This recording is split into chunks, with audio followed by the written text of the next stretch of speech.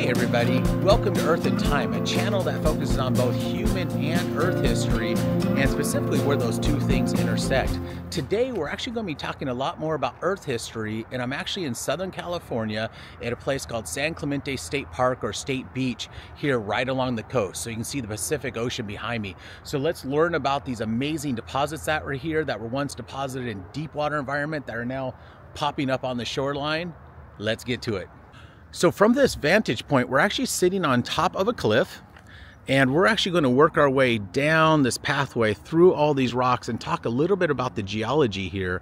But before we get too far in the geology, we need to talk about a couple basics of what's happening here in Southern California. The first of those basics are that most people have heard of the San Andreas Fault. It's a large strike-slip fault system that comes through this area that's set up here where it's at in its present location about 5 million years ago, but somewhere around 30 million years ago, the Pacific plate was coming and running into the North American plate. And then there was some what we call oblique motion associated with that. It created these strike slip type faults, and we ended up having these basins and highs developed associated with that faulting. Now, at one time, where I'm standing right now was actually a basin, and the ocean came over and flooded into this area. And so when that happened, we got a lot of deposits here that were deep water deposits that now, due again to the present day tectonics or more recent tectonics, has popped up this whole area. So really interesting story, and just really think about how dynamic the Earth is. We're going to walk through these deposits. We'll talk a little bit about some of the observations, how we know they're deep water deposits here at San Clemente State Park. And then we'll sketch out a couple observations, and we'll talk more about the structure and geologic history here. As I head down this trail towards the ocean, we're going down about 100 feet of section here. The youngest section on here is actually not related to that old ocean basin that was at this location, but it has to do with when the ocean receded and you had more conglomerates or fan systems coming out that were dumping off the mountains into this basin. But what we're going to do is we're going to work through these younger deposits here. And as we go down section, just like if you think about layers of a cake, the top layer was put on last, right? If you think about multiple layers of cake, the stratigraphy here is the same. So the stuff up here is the youngest. And as I walk down, I'm actually getting older and older and going, if you will, back in time. Now, we're in the younger section here, and I want to point out there's some rounded cobbles and pebbles and gravels coming right through this area.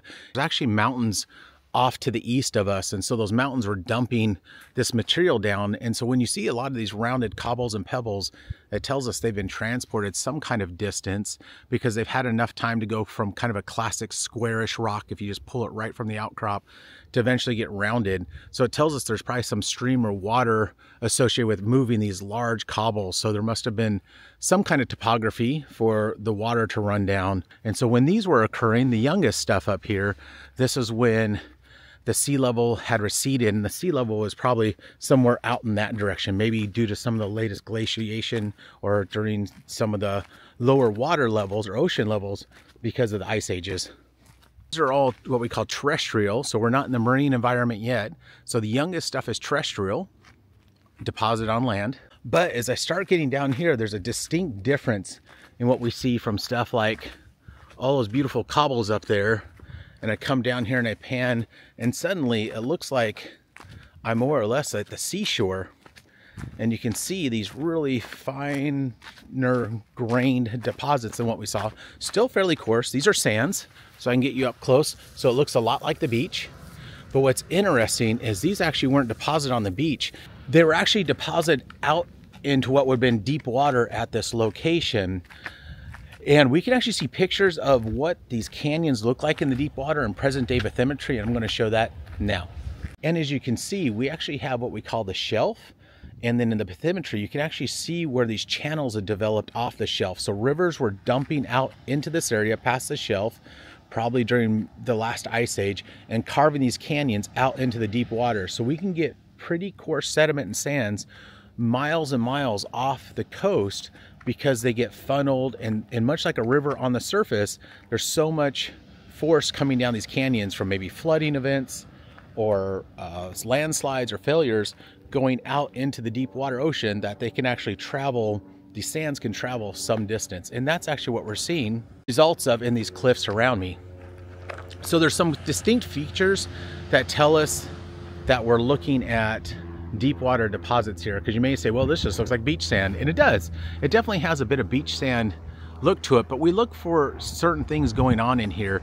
There's certain geometries we look for, and a nice geometry that we can see here is we can see there's one set of beds coming over here, truncating or eroding into another bed right here. Now, this all looks like sand, so it gives us a hint that, okay, this is not a big gravelly system like we see maybe in a river system, but we have some kind of channelization or something going on that's eroding one bed from another. We start looking at that and go, okay, we can get that in a stream system. We can maybe even get that in some beach systems if things rotate a little bit.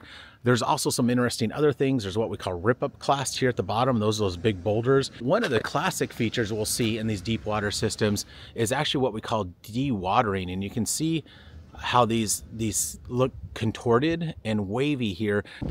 And as I'm walking down here, it's a heck of a view down towards the ocean. Can't complain about this on a day filming. It's absolutely beautiful here.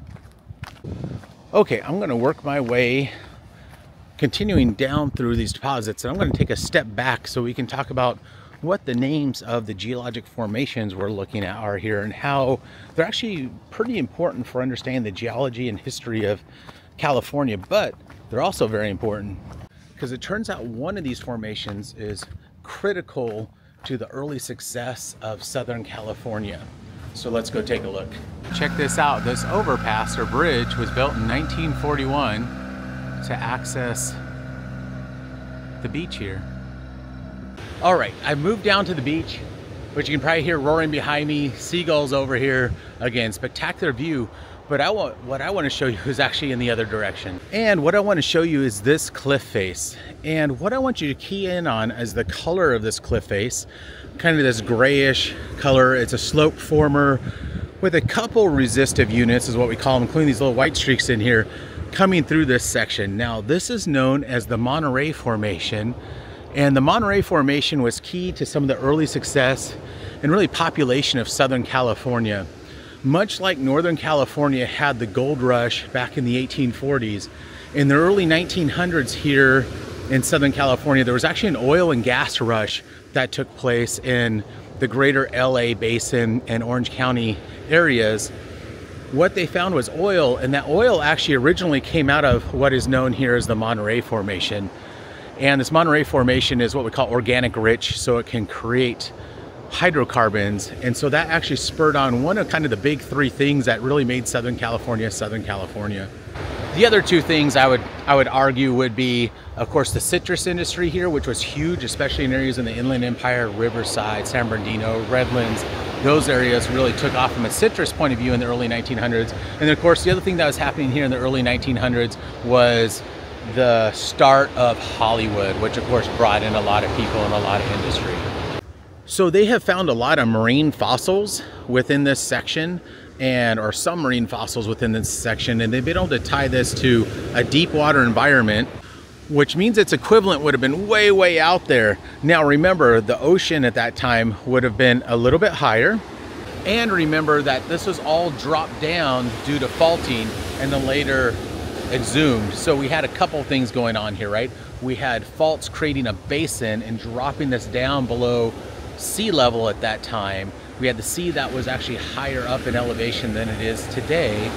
And then we had the receding of the sea level, probably due to glaciation, and then these features being popped back up by the more present day San Andreas Fault.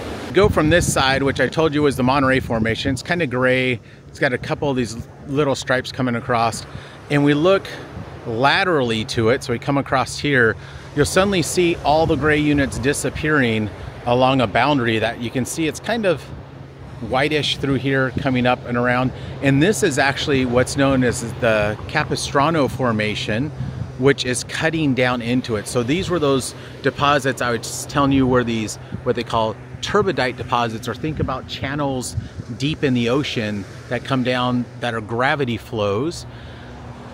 That's actually scouring out or cutting out, just like a river would cut out parts of the land. This is actually cutting out a huge chunk of what is known as the Monterey Formation, also giving us a hint that this was most likely in a deep water environment because of the nature of how this is cutting through here.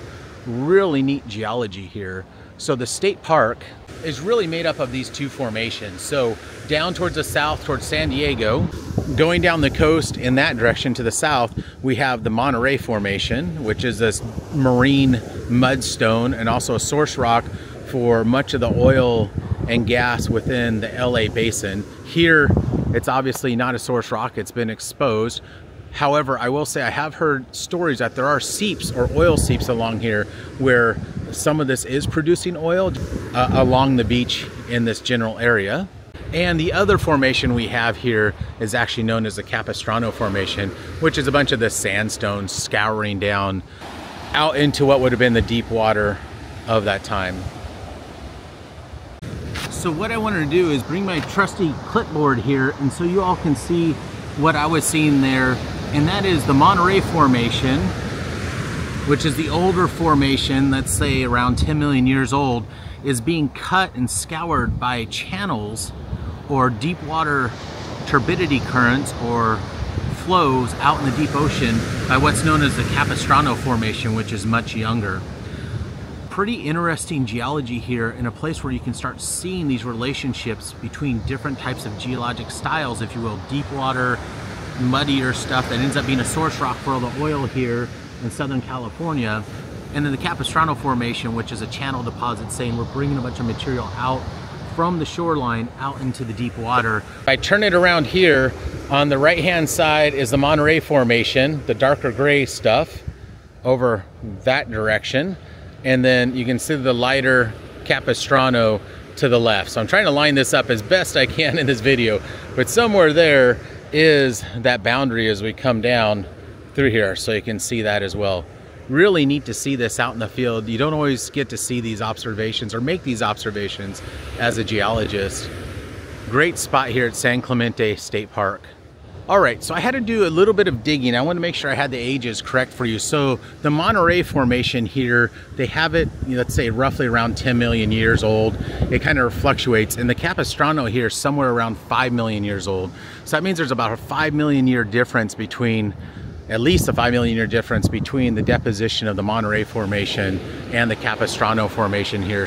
Taking a quick break from the geology just to look at the stunning scenery. That's a San Clemente Pier down there. Really good seafood place at the end if anybody ever makes it here. Great town to come visit here along the coast, but you can see it's just absolutely stunning. Beautiful scenery. Little bit of a drizzle today, not too bad though. Saw a pod of dolphins earlier, saw some sea lions playing out there. All right, back to the rocks.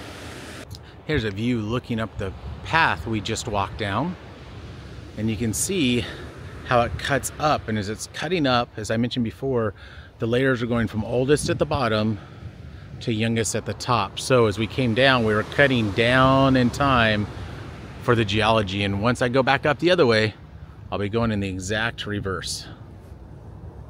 And who doesn't like walking through tunnels?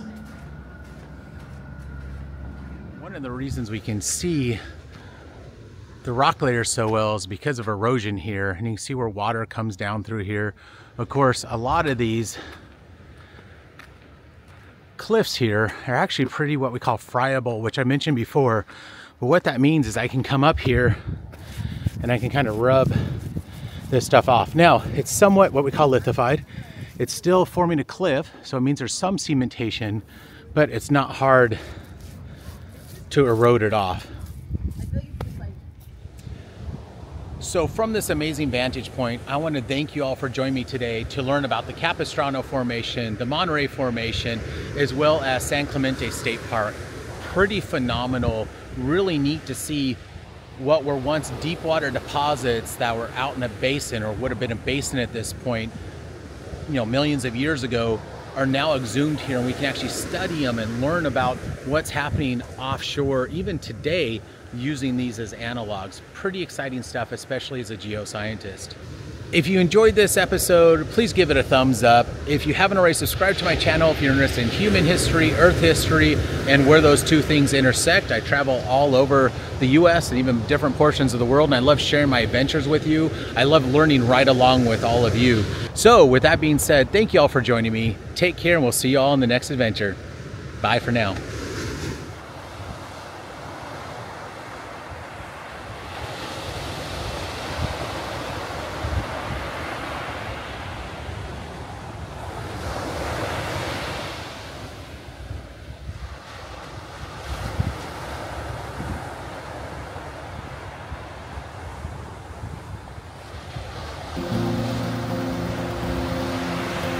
I've said it once, I've said it again, I'll say it probably a million times.